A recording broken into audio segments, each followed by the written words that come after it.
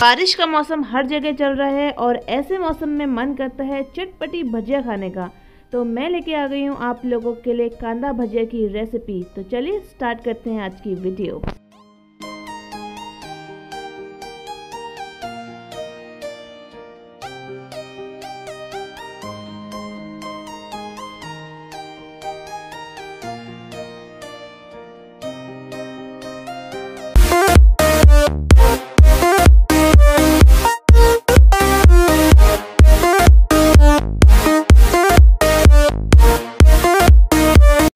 तो कांदा भजिया बनाने के लिए मैं यहाँ पे ले रही हूँ 3 मीडियम साइज़ अनियन और हमें इन अनियन को इस तरीके से स्लाइस कर लेना है।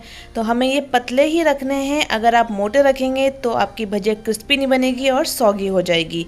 तो देखिए ऐसे ये पतले रखने हैं और इन सभी के लच्छों को अच्छे से खोल लेना है हाथों से। इसके बाद इसमें ऐड करेंगे 2 से 3 चॉप्ड ग्रीन चिलीज़। तो आप तीखा अपने अकॉर्डिंग रख सकते हैं, हम कम खाते हैं तो इसलिए कम ऐड कर रही हूँ। And fresh coriander leaves.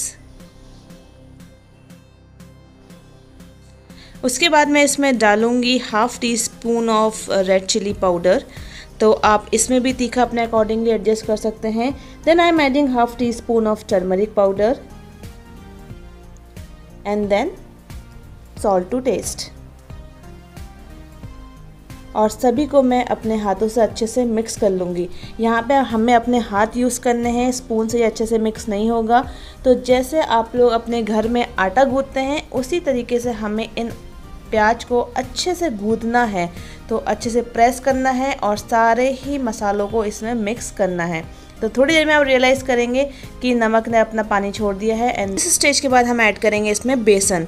तो बेसन भी हमें एक साथ ऐड नहीं करना है, पोर्शंस में ऐड करना है। तो पहले थोड़ा पोर्शन ऐड करेंगे और उसके बाद 2 से 3 पोर्शंस में अपना बेसन हम ऐड करके अपना भजिया का बैटर रेडी करेंगे।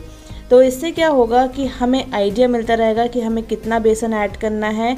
तो हमारी जो भजिया हैं वो इससे क्रिस्पी बनेगी। तो मैंने ये 2 से 3 पोर्शन में अपना बेसन ऐड किया है और अपना बैटर रेडी किया है। तो अगर आपको लगेगा कि आपका बैटर बन चुका है और उसमें पानी ऐड करने की ज़रूरत नहीं है तो आप पानी ऐड नहीं करिए। अगर आपको लगता है कि ये थोड़ा सा स्टिकी हो रहा है तो you can add few drops of water. So my batter is ready and अब तलते हैं भजिया। तो यहाँ पे हम ले लेंगे ऑयल एंड फ्लेम हमें जो रखनी है मीडियम टू हाई रखनी है। हाई फ्लेम में भजिया नहीं तलनी है, अदरवाइज़ वो जल सकती हैं। सो मैं अपने हाथों से ही विदाउट गिविंग एनी शेप में इनको डाल रही हूँ। आप स्पून की मदद से भी डाल सकते हैं अगर आप अपने हाथ से डालने में कंफर्टेबल नहीं है। फ्लेम का आपको ध्यान रखना है, फ्लेम मीडियम ही रखनी है बिकॉज़ हाई फ्लेम में आपकी बाहर से तो भजिया पक जाती है बट अंदर से वो वैसे ही कच्ची रहती है। तो अगर आपको क्रिस्पी बनानी है तो फ्लेम मीडियम ही रखिए। सो देखिए यहाँ पे मेरी भजिया तल गई हैं and they are ready to enjoy in this beautiful monsoon weather. और भजिया के टेस्ट को इन्हांस करने के लिए मैं 2 से 3 ग्रीन चिलीज़ भी इसमें फ्राई कर रही हूँ। तो ग्रीन चिलीज़ जब आप फ्राई करते हैं तो उसमें कट लगा लीजिएगा, अदरवाइज़ वो छटक के आपके मुंह पे आ सकती हैं। And now our bhajiya are ready. And इसको थोड़ा सा और चटपटा बनाने के लिए मैं इसमें चाट मसाला ऐड कर रही हूँ। सो आवर कांदा भजिया ready to enjoy in this monsoon.